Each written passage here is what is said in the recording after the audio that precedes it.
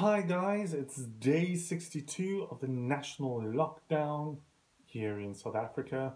We are in our last week of level 4. Friday will be literally 9 weeks since the lockdown has started, which is literally triple the amount of weeks that we were supposed to have, or triple the amount of days that we were supposed to have.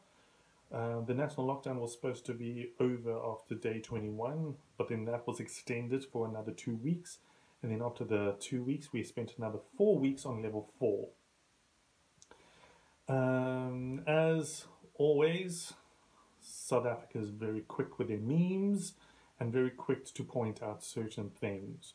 So you're allowed to go to church, but you can't open your hair salon, which probably only allow what? 4 people at a time? The hairdresser, the person washing your hair, and the client.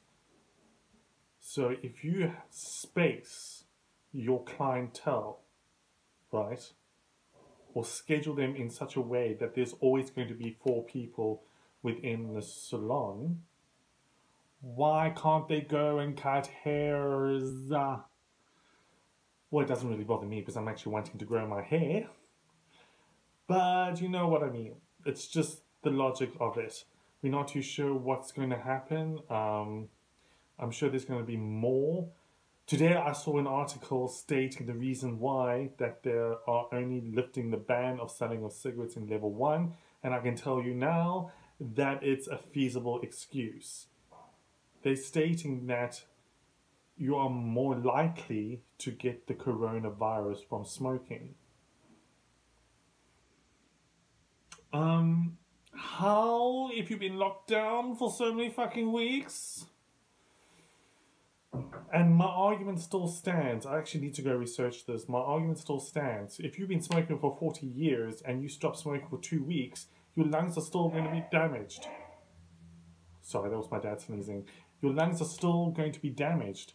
Even if you had stopped smoking at the beginning of the lockdown, your lungs are still going to be damaged. It's not going to go, right, let's go, people.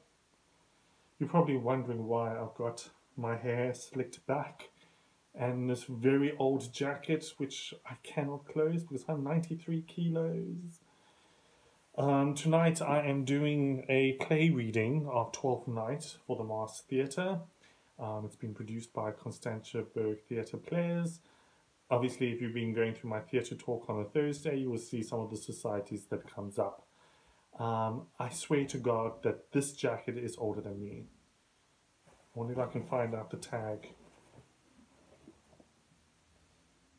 It says here Rex Trueform, and Rex Trueform is a factory in Woodstock. Most of the costumes at the Mars Theatre is actually donated. So yeah, so that is happening. It is now winter, and it's freaking cold, and there's snow on the mountain. So it's cold throughout the Western Cape. And even though they also said that the flu season has been delayed by 2 months, I'm like, do the virus think like, you know, okay, Corona's here, let's just take a step back, let it do its thing, and then we come back afterwards. Don't understand that. I've never gotten the flu shot. All the people that I've known who've gotten the flu shot have gotten sick afterwards, which I don't understand. But anyway, each to their own. So yeah, that's basically what's happening so far.